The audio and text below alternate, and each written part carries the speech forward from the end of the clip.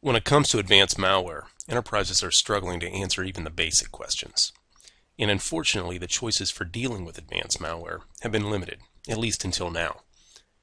FireAMP gives large enterprises the power to discover, understand, and block advanced malware using big data analytics.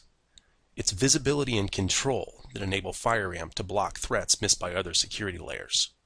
Let's take a look at FireAMP to understand this better. Visibility helps you detect and analyze advanced malware. With FireAMP, you can see pretty quickly if advanced malware is a problem just by looking at the heat chart on the dashboard.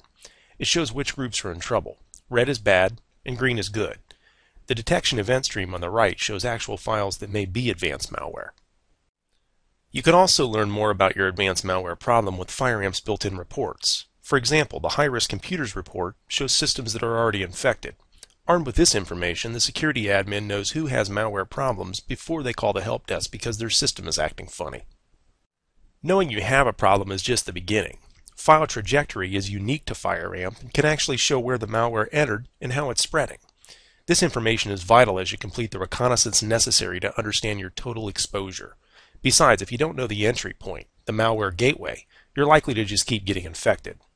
FireAMP's file analysis is another important innovation that provides visibility into how the malware behaves, as well as valuable information you can use to contain and remediate damage after an attack.